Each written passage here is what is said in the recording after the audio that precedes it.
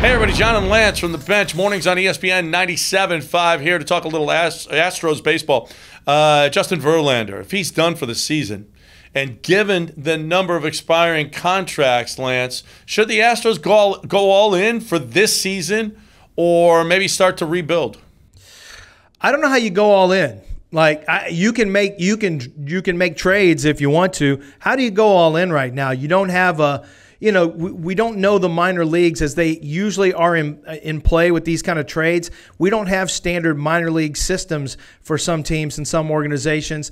And I think a lot of the teams that the players you'd be willing to go all in with are the same ones that you have to keep, or the ones that you could go all in with, I should say, on your own roster, are guys that you really need on your roster to try to win a championship. So unless you were doing something like dealing a player like a Carlos Correa, who you think you might not be able to keep long-term, or George Springer, if you thought you couldn't keep him long-term, yeah, you might be able to deal them for a pitcher that you think you can hang on to for the long term. But then I would argue you lose a tremendous amount of defense with Carlos Correa. You lose a tremendous amount of offense and really the heart of the team in George Springer. So I think the Astros will look to make a move, but it's not going to be a major move, and I don't think they can afford to make a major move. I will say, though, John, I do see a potential window close in a little bit. When you have this type of lineup with this level of talent, I don't think the window is going to shut completely closed. But you can't just lose Cole and Verlander and think that a true championship window is open. That's just not possible.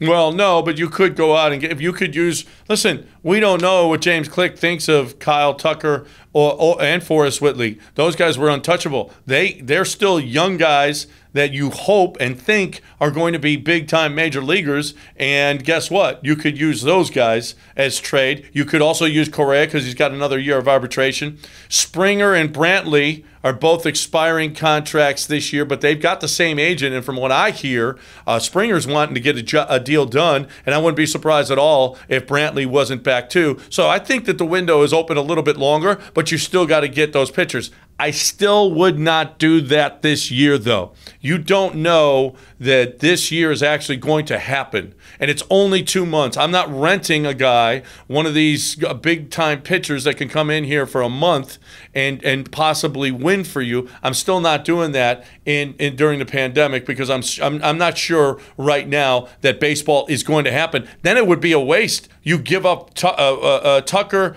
and Whitley for nothing because you can't even win a championship. Is it a waste, though?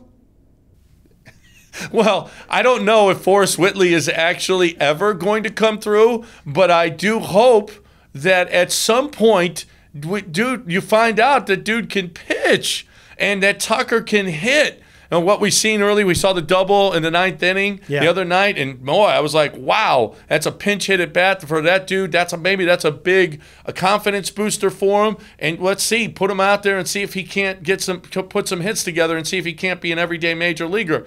But the Whitley thing is just unbelievable to me that you don't have Justin Verlander. You would not give this kid up for anything in Major League Baseball, and yet you can't put him out there on the mound. That is just unthinkable. Yeah, if he doesn't end up as a major contributor, when I say major contributor, one of the 5 starters at some point this year, I got to question if he's ever going to be a factor for the Astros.